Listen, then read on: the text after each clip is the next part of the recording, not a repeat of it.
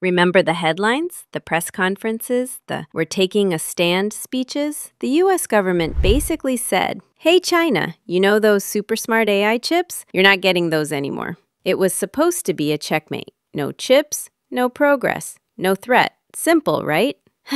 Except, here we are. And China's not just still in the game, they're building their own pieces. Well, sort of. Let's talk about the Xiaomi XRing O1. It's not just a phone chip. It's a statement, a flex. Xiaomi basically saying, look, we can play this game too. And with that neural engine, it's doing a lot of what those restricted chips can do. Not everything, but enough to make you question if the whole ban the good stuff strategy was really going to work. If you're into this kind of story, tech, power, a little bit of global drama, go ahead and hit like or subscribe or drop a comment. Or just keep watching. I mean, you're already here. Alright, so the XRing O1. It's not the first chip China's made, but it's the first one from Xiaomi that's really trying to play in the big leagues. And the timing?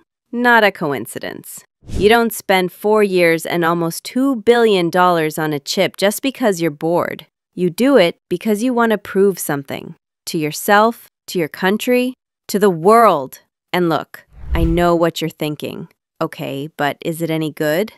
Yeah, it's annoyingly good. Like, wait, how did you do that good? It's made using TSMC's 3nm tech, the same stuff powering the world's top chips.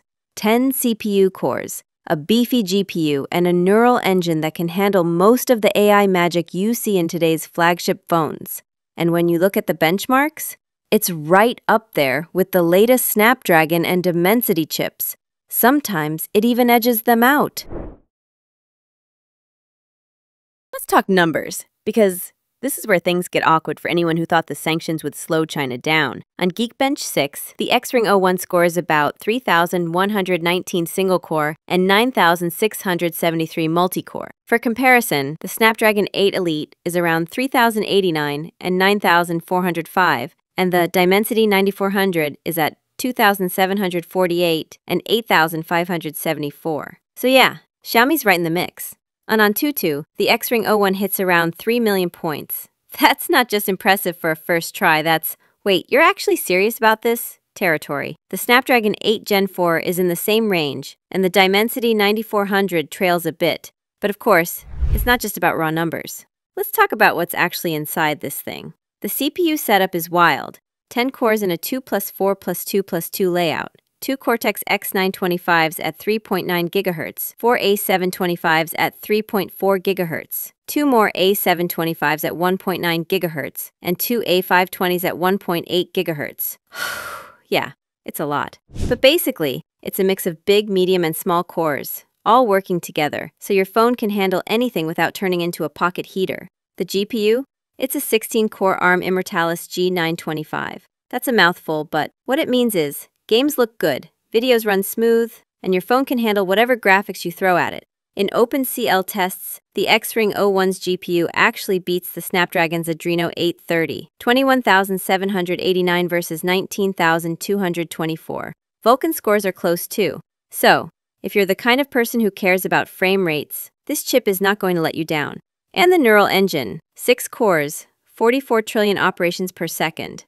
That's a ton of power. For context, that 44 TOPS is neck and neck with Apple's A18 Pro at 40 TOPS and Snapdragon's 8 Elite at 45 TOPS. It's not just keeping up, it's throwing punches in the AI ring, handling on-device tasks like real-time photo editing or language translation faster than you can say, cloud-free. It's what lets your phone handle voice recognition, real-time translation, and all those cool camera effects right on the device.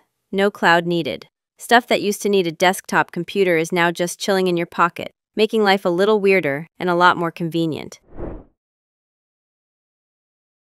Of course, it's not all sunshine and silicon. The XRing O1 has its quirks. The image processor, the part that handles photos and videos, is Xiaomi's own design. It's good, but not quite as sharp as what Qualcomm's been doing for years. Reviewers say it's better than before, but still a step behind the best. So, if you're hoping for the world's best smartphone camera, You might want to wait for version 2. Now, about the modem. This is where things get a bit awkward. The XRing O1 doesn't have a built-in 5G modem. Instead, it uses an external MediaTek T800 chip. So when you're on 5G, your battery drains faster, about 30 minutes less than a Snapdragon-powered phone. It's a smart workaround, but it shows Xiaomi's still got some catching up to do when it comes to integration. You know what? That's how this stuff starts. You build the first version, it's not perfect, but it works. And then you build the next one, and the next, and pretty soon, you're not just catching up, you're competing, maybe even leading. And that's the part that should make you pay attention. This isn't just about Xiaomi, it's about China. When you try to lock someone out, sometimes they just go and build their own club with their own rules. Let's zoom out for a second. Why does any of this matter? Why should you care about a chip in a phone you might never even see in person? Because this is how the world changes. The US thought it could slow China down by cutting off access to the best chips. And for a while, it worked. Huawei got hit hard. Their phones lost Google. Their chips got stuck at older tech. It looked like the plan was working. But then China started pouring money into its own chip industry. Billions, tens of billions, factories, research, talent, a whole ecosystem built almost overnight. And now, here comes Xiaomi with a chip that's not just good for a first try. It's good, period. Sure, they still need TSMC in Taiwan to actually manufacture the chip, and that's a whole other can of worms geopolitically.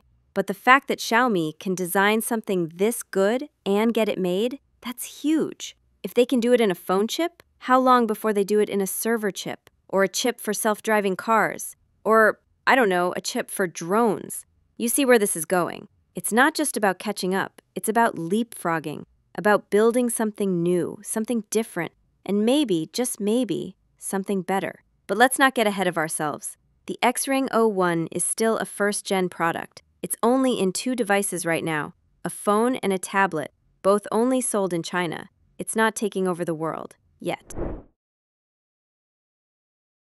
Let's talk about the money for a second. Xiaomi spent almost $2 billion making this chip, and they're planning to spend almost $7 billion more over the next decade. That's not a side project. Let's see what happens. That's a moonshot. That's betting the company. And it's not just Xiaomi. The Chinese government is all in on this. They want to be self-sufficient. They want to make their own chips, their own software, their own everything, because they don't want to be at the mercy of someone else's rules. And honestly, that's not just a China thing. Every country wants to be self-sufficient. Nobody likes being told no or having to rely on someone else. So what's next? If history tells us anything, this is just the beginning. The next version will be better. And after that, who knows? Maybe in a few years, the world's best chip won't come from California or Taiwan. Maybe it'll be from Beijing, Shenzhen, or some city you've never even heard of. And then what? Do the rules change again? Does the US try to ban something else? Do we end up with 2 separate tech worlds, each with their own chips, their own software, their own internet? It's not as far-fetched as it sounds. But for now, let's just sit with this. A year ago, the plan was to keep China out of the AI chip race. Today, they're not just in the race, they're running hard, and they're not alone. So what do you think? Is this just a blip, a clever workaround that'll hit a wall? Or is it the start of something bigger, something that changes the way the world works? 5 years from now, are we all using Chinese-designed chips without even knowing it? Or does the US pull another trick to stay on top? Tell me your wildest tech predictions. Let's see who's got the crystal ball. Drop your thoughts in the comments. I read them, most of them anyway. If you want to keep up with this story, because it's not going anywhere, hit like, subscribe, all that good stuff. It helps, and it lets me know you're out there, thinking about this too. Because honestly, this is just the beginning. The world's getting weirder, faster. And the chips, they're only getting smarter. See you in the next one.